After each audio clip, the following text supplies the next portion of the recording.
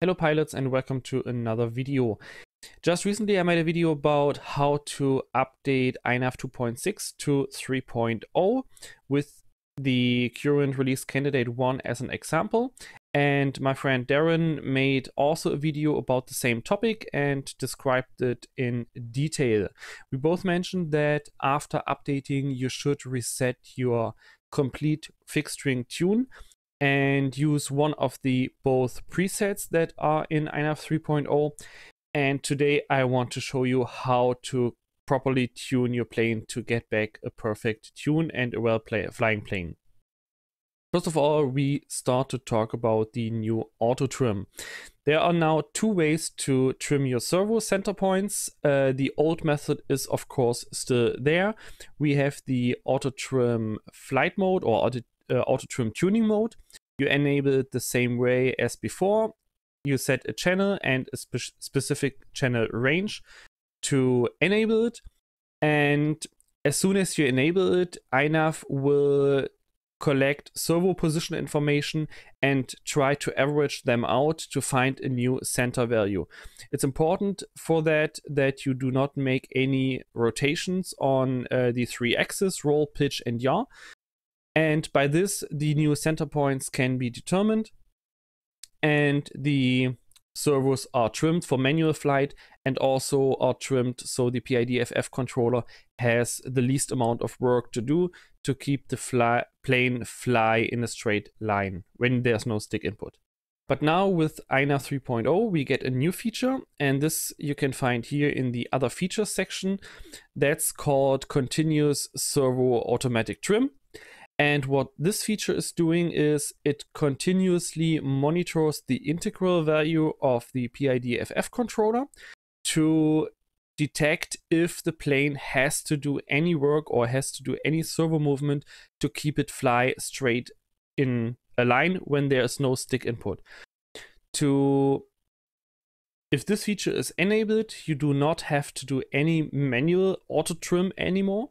It will continuously account for different things like CG problems or CG changes if you change to a different battery, or also some twisting in the control surfaces from transport or whatever might happen.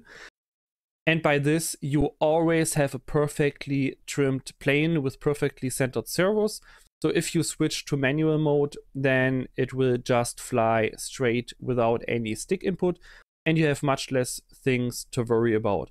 And it also makes the trimming easier and more precise than before, because if you have some wind turbulence in the old system, these 2-second window where the servo positions are collected to estimate the center position can be disturbed and cause off or trim offsets afterwards. As you can see here in my case, my midpoints are 1466 and 1494, and this is a pretty good center trim. In this area we can completely keep them as they are. If the deviation is higher, like 1550 or more, or 1450 or less, then you should recenter the trims here in this window and then watch how much the control surfaces of the plane are moving back to a specific position. And after that, you mechanically trim them back to the previous position with the center trim enabled to do a complete mechanical trim. This way, you have already a very good mechanical center, and you keep the servo movement in both directions as equal as possible. This is something as well as for the old method and also for the new method you should really check after the first flight. If you did an update from 2.6 and the plane was already trimmed well, you shouldn't worry about. If it's a brand new plane that's freshly set up, you should really check that and adjust the trim mechanical afterwards, and after that fly again. And if you already did an auto tune, maybe also repeat the auto tune to get the most precise rates, because if the trim is not centered here in software, it might have that you get different surface deflections in each direction, and this could mess with your rate determination. We will come to that later. Now you will see if we enable this feature and then save and reboot the flight controller, the Autotrim mode will be removed from the modes tab because we don't need it anymore. It makes no sense to have both on at the same time. As you can see here above the Autotune, now the Autotrim mode is completely gone. Unfortunately, it's pretty hard to show you this on video, how it actually works. You have to try it yourself. Just go out, fly, land your plane, and then watch the servo midpoints, and you will see if it has worked. And you also can switch to manual mode in flight to see if the trim is applied correctly. Now let's talk about the new Autotune. The Autotune was in INAV before, but there are some changes that were made and a few new components of it. And for that reason, we have to start from fresh with a new preset. We now have only 2 presets in INAV for fixed wings, one for planes with a tail, like with an elevator, and another preset for tailless planes. That means like delta wings or anything that uses elevons as control surfaces. In my case here, I select the tailless plane because I have a Dart 250G connected right now, and we apply these presets or this preset and then reboot the flight controller. In the background, there are a lot of things that are applied, about 40 values that are set up in INAV just to make a very nice flying experience and also reduce things like horizon drift. Now let me show you how this looks in flight. One of our fixed wing group members, Koji Nakaoka, I hope I spoke that name well, supplied me with a nice video where he did the Autotune on his Ripper R690. And as you can see, he maidened with the default pit values, but he raised the rates by himself. I don't know why he did that, but anyway, the plane flew still stable even with these high set rates. And then he switches into Autotune mode and he perfectly shows how a proper Autotune is done. Here you can see the default INAV 3.0 values of the PIDFF controller and the rates he has set: 360 degrees pitch rate and 450 degrees roll rate. After these first maneuvers, INAV doesn't change anything at all because now it's collecting data of how much rates or how high rates are reached at full stick deflection compared to the servo throw that is used. And now after he starts another maneuver, you don't need to make this pause, and in this case a looping, you see the feed forward value, or in general the PIFF values of pitch are rapidly rising and the roll rate goes down to 90 degrees per second. So INAV successfully and really quickly detected that with the given servo throw, with the given mixer, the highest safe rate achievable is 90 degrees per second. Of course, you can change that later or afterwards. I will come to that after the video. And here on roll, you see also the values changing. The feed forward value on roll goes down and the roll rate goes actually even higher than it was before. And this shows us that this is a very agile plane that is achievable at very high rates. And after just a few maneuvers, we can see that the values have stabilized, so the tuning is more or less done. I also did the same with my Talent 250G.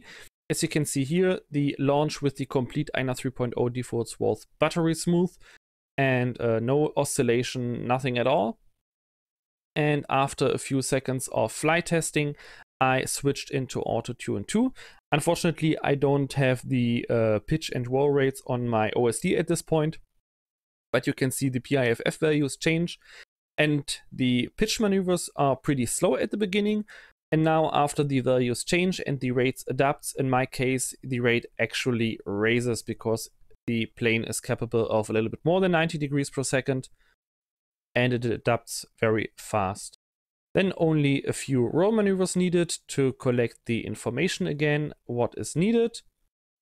And now also here the values change. So the roll rate goes up, the feed forward value goes down a little bit. And this brings us to the final result after just a few moments. If the values don't change anymore in a big range, then the Autotune is done and everything is fine. Now, after the Autotune is complete and the rates are determined by INAV, you can of course dial them down a little bit to get a more gentle feeling or a gentle flying plane. And you also have a slight headroom to raise them a little bit to get it even more aggressive like it is after the Autotune. Of course, there are also options in INAV to change the behavior, how the rates are determined, and that can be done in the command line interface. That's not something we want to have in the graphical interface because it should only be used by advanced users. To find these settings, we type in get Autotune, and here you have the values we can change for this. One feature, for example, or one setting is the fixed string Autotune FF to P gain. With this one, you can set the relationship between feed forward and P. If you raise this value, the P gain will, or the final P gain after Autotune will get a little bit lower and you will get a softer tune. And if you lower this value, you will get a higher P gain and a very locked in feel. But be careful, don't make it too low because then you can get very strong oscillations after the tuning. The interesting settings for the rate determination are fixed string Autotune rate adjustments. This is set to auto by default, so the rates are dialed up and down as needed to reach a constant level of rates for the plane on all three axes. You can also change that to fixed. Then you get the alt system where you set your rates beforehand and then do your Autotune. And you can set it to limit, so you can beforehand, before you start the tune itself, set your highest rate you want to achieve, and INAV will only reduce them if needed, but not go higher than that. And you also have the Autotune max rate deflection. This tells INAV how much control surface deflection it is allowed to use to determine the rates. By default, this is at 80%. That means you have some headroom for additional stabilization by the P and I values, but you can also raise that a little bit to get even higher rates or the maximum rates out of your plane, but you should not go to 100%. That's not recommended. And you can also lower that just to have more headroom for stabilization. And if you want to raise your P, I, and D gains afterwards, just to have some room for the PID controller to work with. For more information about the PID FF controller, you can watch Darren's video on that topic we did together, and there we will in detail explain how all this works and how all this acts together. Now let's talk about the last new tuning feature of INAV 3.0 that's called Autolevel. What this actually does is it trims your angle of attack or your pitch angle in self-leveling modes. Self-leveling modes are basically all the modes like angle, horizon, and all the navigation modes that use self-leveling.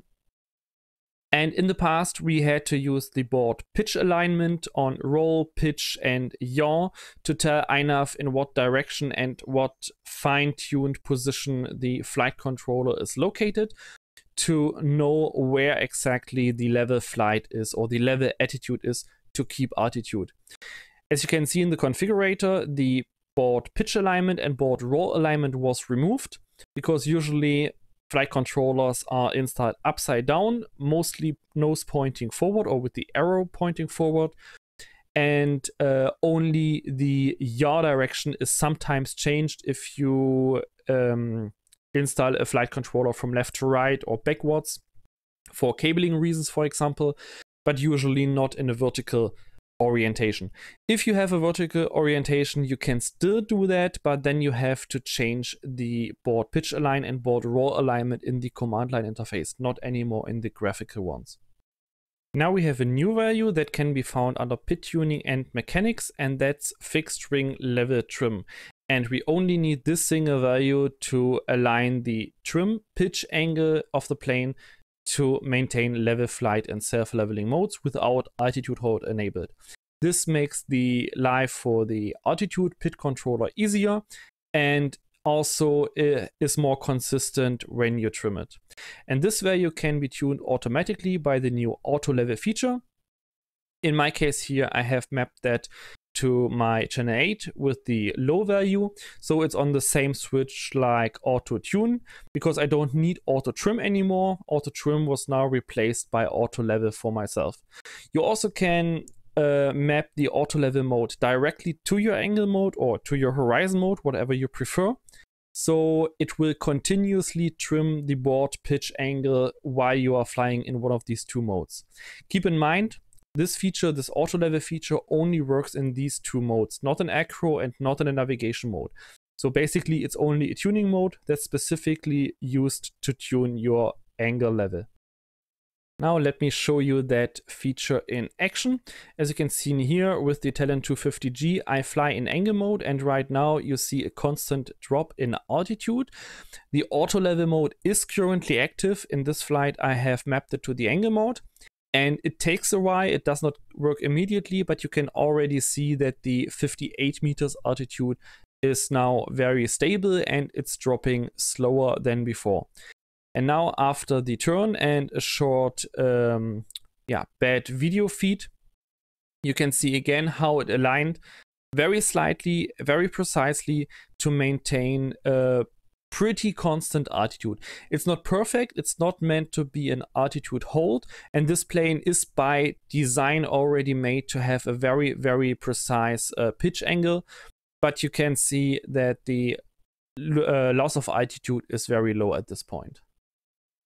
Some other planes like the Dart 250G and also the Stealth Wings Rafax, for example, they have not aligned the angle of attack of the rings with the inside of the fuselage precisely enough to maintain level flight or maintain altitude in level flight while in cruise speed. So there you have a lot stronger deviation of maybe 3, 4, 5 degrees. And this feature here can really help to tune this pitch trim angle very easily. And it's done all automatically. So you don't have to test it yourself, like flying in angle mode, pulling pitch, remembering the pitch attitude you have, and then put it into the trim. That's all not necessary anymore. You just enable Autolevel and INAV will do this for you by itself. So I hope you liked that video. If yes, please hit the like button and also consider subscribing my channel. This will help me to grow and bring this information to more people.